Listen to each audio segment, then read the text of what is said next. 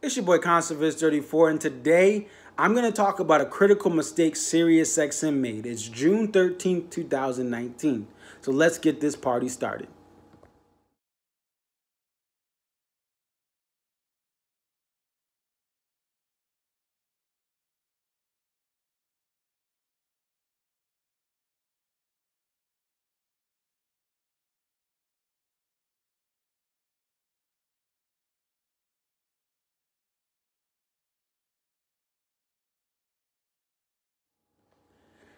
So what did SiriusXM do today that was very controversial and is creating a lot of backlash? They decided to remove Jam On Radio from channel 29. And they're going to add in a long-term commitment to SiriusXM Fish Radio. Now, it's not the fact that Fish Radio is being added as much as it's the anger that SiriusXM Jam On is being removed from channel 29. Now, you can still listen to it on streaming platforms. It's in the 700s on your streaming platform. But what angered so many fans of Jam On is the fact that now in their cars, the in-car experience that connects right to the satellites above when you're driving, you're not going to be able to listen to Jam On Radio on channel 29. You're stuck with Fish Radio all the time. You can't say, well, no, I like Fish Radio for a good 2 hours. Now I want to go to Jam On. Nope. Unless you have a streaming package, you cannot listen to SiriusXM Jam On. And this is a station that has grown in popularity. It has its own community of followers. And here's the thing, Fish was always a part of it. And you know, without Jam On Radio, we probably don't have a Fish Radio right now. It had a lot of exclusive content, the Fish Files, different concerts, different stuff from the vault that they gave out to SiriusXM for Jam On. But that led to this channel that now kicked it off of the radio experience in car. And that's what the big thing is, in car. You see, if it's not broke, don't fix it. And you know what SiriusXM did? They broke something that did not need to be fixed. They saved the chick that did not need to be saved. Okay? They cheated on their main chick on channel 29, and now they married the side chick. Now, I don't know what that's like because black men don't cheat, but apparently some people leave their main chick for their side chick. I don't have any side chicks because, again, remember, folks, black men don't cheat. Sorry, I got a little off topic there. But here's the thing. What wasn't broke is the fact that SiriusXM Radio is not dead. Matter of fact, it's still alive and well. Even with the merger of SiriusXM years ago, people still subscribe to these expensive packages. People drive longer to commutes than they've ever done before. People are driving their kids around to different things, you know, sporting events and you know, ballet and concerts, and they're involved in their kids' lives. And they drive around. They want to hear SiriusXM Jam On. They don't want it on an app on their phone. They don't want it in other ways on their laptop. They want to listen to it in the car. But removing Jam On from the car experience and saying, hey, well, you can buy the streaming package is angering fans who are stubborn in their ways, who like the consistency of turning on their car and listening to radio like they've done for 30 to 40 years. So they're taking this formula that was working and they're putting that in jeopardy by removing Jam On from channel 29 and saying, hey guys, we still got the app. The older you get, the more stubborn you are to change, and much of this base is in their mid-30s and older, okay? They're not changing their habits. They don't want to download an app. Now, they complained on social media, for sure, but they don't want to download another app. They have Twitter on their phone, but they don't want Jam On their phone. They want it in their car for those long commutes, for road trips, and other reasons. They associate this curation of music with a car ride. When they're home, they're going to listen to their files on their laptop. They're going to listen to streaming. But when they're in their car, they're saying, here is 2 to 3 hours a day. Here's 45 minutes a day. Here's 30 minutes a day that I'm going to get curated music. And that's what Jam On is. See, a lot of Fish fans, if you look online, were upset that Jam On was lost on the in-car package at the expense of Fish Radio. See, Fish fans and people who want to listen to a lot of any artist can go on to a lot of different mediums. YouTube, forums, Spotify, and all the other streaming services, Apple Music, etc. Or they can go to their vault. Some of them have tapes. Some of them have CDs. Some of them have vinyls. they can listen to a lot of stuff as audio files of Fish, because most of the people who wanted Fish Radio have that stuff in their house.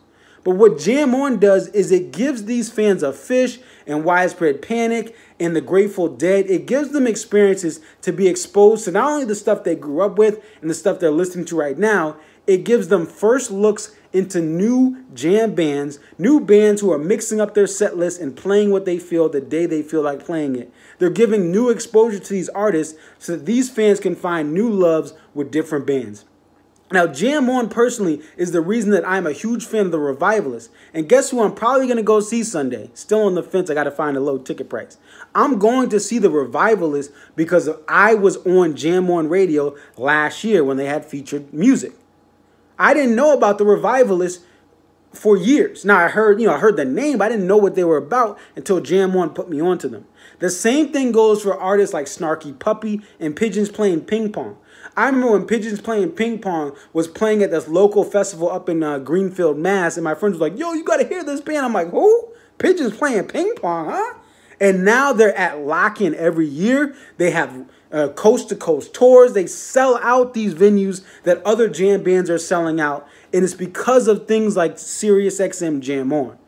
So when people are in their car, they don't want to hear a bunch of Fish. They don't want to hear some classic show from 92 or 93 or 97. They want to be curated with music. And SiriusXM lost touch with this by trying to say, we want to please Fish fans. They're doing this a lot. They're adding more and more artist-specific channels as time is going on. They're looking at artists from people who are in their mid-30s, or their early 40s, or even their 50s, and saying, we're adding this radio and that radio and that radio, because these are artists that people that are going to buy our packages really, really like. And some of these people who have packages, who love these variety channels, Classic Vinyl, and I think, and Jam On, and so on, they want to have more content from artists they grew up with. But the thing that SiriusXM missed is not at the exposure of losing this curation. Radio needs to stay in their lane and stick to curation. Introduce people to new artists. Introduce people, have some interviews here and there. Play music of all varieties. And that is what gets you your customers. I refuse to pay for some of the packages for SiriusXM's in-car package. I'm a millennial and I'm 28 years old. So I'm different. But those who are in their 30s and 40s who are making, have the money, they don't care about the package. It's nothing to them on their budget. They don't care about the package and they want to hear curation. Those are the key customers they lost today. They lost a lot of customers today by making a move without realizing, hey, maybe we should stick to radio. And everyone is trying to create brilliant marketing strategies as music changes. We're talking about streaming, and smartphones and all this stuff being on your phone or being on a tablet. And it could be something that SiriusXM and their management thinks, we need to be on top of the ball. And they're doing a great job with the app. I wouldn't be subscribed without the app. But with all of that, the lesson today is don't forget who your true base is and don't forget what they really like. The streaming is not going to grow SiriusXM exponentially. What is going to keep the stability of SiriusXM is continuing to keep the curated stations of different genres, different eras, different types of music, and not trying to go so gung-ho about making the in-car experience about, Fish Radio, Dave Matthews Band Radio, this radio, that radio. And speaking of Dave Matthews Band Radio, when they took over one of the channels that was like a playlist, it was like some sort of pop or alt-rock playlist thing last summer, those fans of that radio station were pissed too. So what does SiriusXM need to do? They need to make this right and put Jam On back on channel 29 and make Fish Radio a streaming-only radio channel. If they do this, they will keep what they have. They will be able to repair what is now broken because of their own misdoing and still have an ability for those Fish heads who want Fish Radio to listen on a streaming package. Look, if you really want an exclusive channel and you need justification through a Fish or Dave Matthews Band or Tom Petty Radio, you will do whatever it takes to get it. That's what I've seen with Dave Matthews Band Radio, where people literally are finding ways to go to satellite radio who hated SiriusXM.